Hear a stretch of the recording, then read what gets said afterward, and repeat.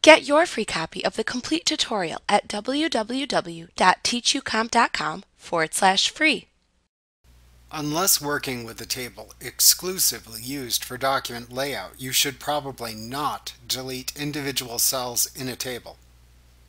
If a table is used for data storage and organization, then the layout of information in the structure of whole columns and rows is critical to its functionality.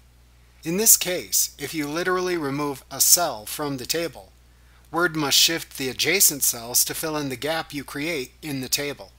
This often causes data to shift from one column to another,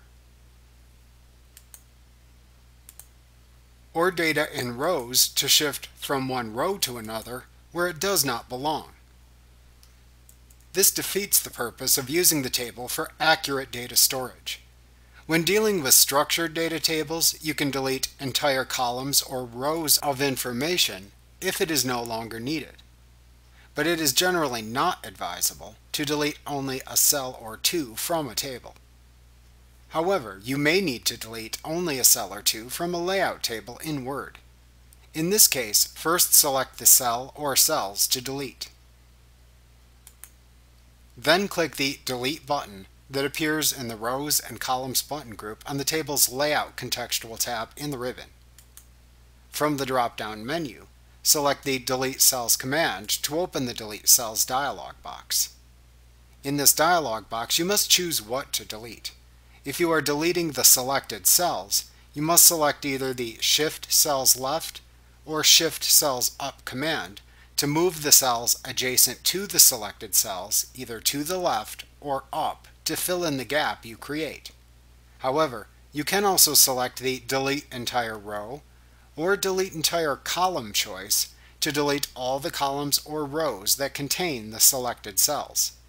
These commands, if selected, function the same way as choosing the Delete Columns or Delete Rows commands from the Delete button's drop-down menu. Therefore, these choices are safe choices for removing entire columns or rows from a structured table too. It's just a different way of performing the same task.